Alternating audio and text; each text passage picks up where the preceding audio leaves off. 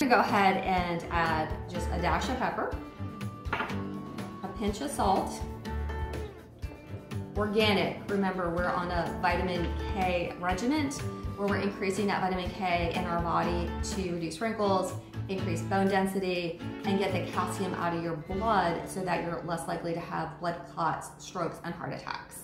So I'm gonna use 2 tablespoons of half and half, organic half and half. 1, 2. So I'm gonna start the whisking and then also lots and lots of air bubbles there. Perfecto, love it. Okay, so we are going to be making our omelets. I went ahead and melted about 1.5 tablespoons or about 2 tablespoons of butter. Butter needs to be completely melted, okay, but not brown. Butter's kind of funny. It will get brown in a New York second, so make sure it's melted but not brown. Okay, again, love my handy dandy bowls from Amazon. They're KitchenAid. See it on that side. KitchenAid red bowls, because I can actually pour the omelet mixture in there.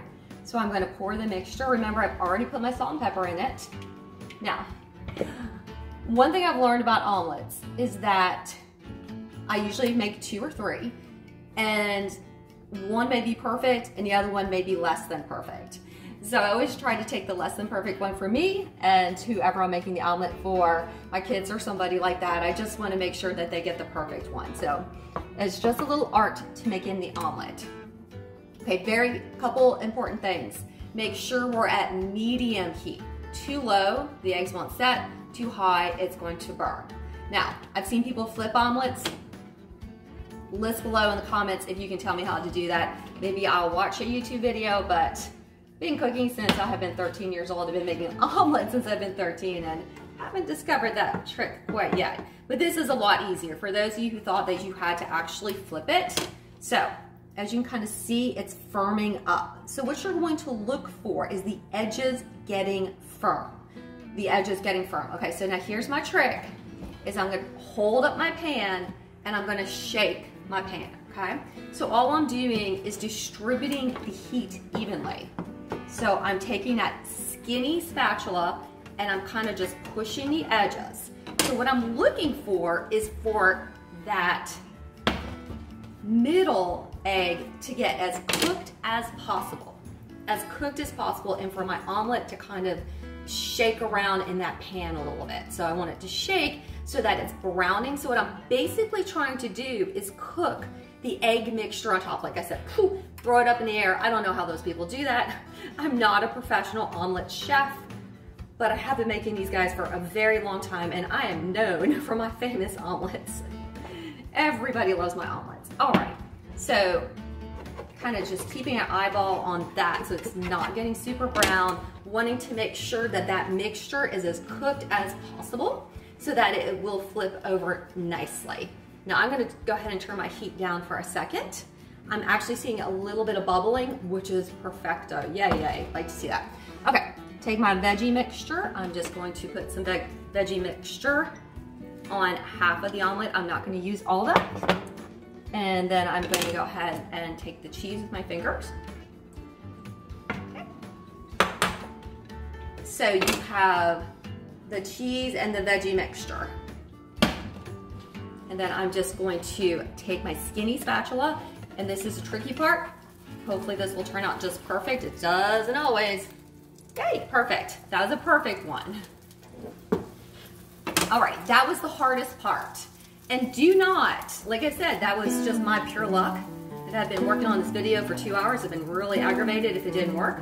But usually one works just like this perfect one, and then one will be less than perfect. It'll be a little broken, but it still tastes just as good. And I'm always just like, hey, I'll take that omelet.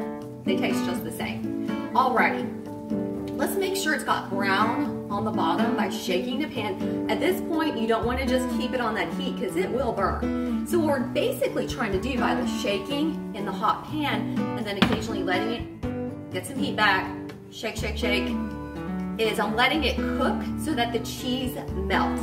Remember, those veggies should be freshly sauteed, or you can microwave them for say 20 seconds. but you want to make sure the veggies were warm to start with. You wouldn't want to put cold veggies in there. This is not cooking. The veggies have to be cooked ahead of time. Now, as you can tell, this is way too much for me to eat, and unfortunately, Keto Cat does not care for omelets, but that is okay. Alrighty, so I like to see how it's getting nice and brown. And then if you want to just take a quick peek and make sure the bottom is brown enough. Yeah, the bottom's a little bit brown, but not too brown. And I see that cheese is melting. So that's basically the cheese getting melted. If for some odd reason you tried it for the first time and you're a little nervous about it burning and the cheese didn't melt, just put it in the microwave for about 10 to 20 seconds. Eggs are really funny with being microwaved. They will kind of explode, so be a teensy bit careful with microwaving eggs. So I'm gonna go ahead and slide it on his plate. And if you wanted to serve a side of bacon, if you are so inclined, I often do that. I just wasn't in the mood for bacon right this morning. So I have my little omelet. You can tell it's huge omelet. I typically eat a 2 to 2.5 egg omelet, so this was a little bit bigger than normal. And so I am going to top it with some fresh basil out of my, fresh basil out of my herb garden. Love basil. You could use any fresh herbs. I would not recommend rosemary. Tarragon goes nicely. Oregano, thyme would go beautifully. Of course, fresh parsley or chives are really nice. If you don't have any fresh herbs, you may use chopped green onions. If you want to use a couple fresh tomatoes, that would also be a nice idea.